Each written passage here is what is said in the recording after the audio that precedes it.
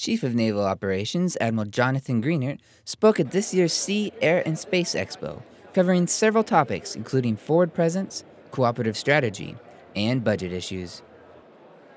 In this fiscal environment, we're going to have to learn to live within the means provided. Of course, we need the appropriate means, that is, resources, to do what we need to do. But we also have to focus on what we have, use the capabilities we have in new ways to confound the adversary as necessary. CNO also spoke about the importance of reaching out to the people to explain the purpose of the military and the Navy. We have to continue outreach programs. We've seen some success in this regard, and for us it's bringing the Navy to people and people to the Navy.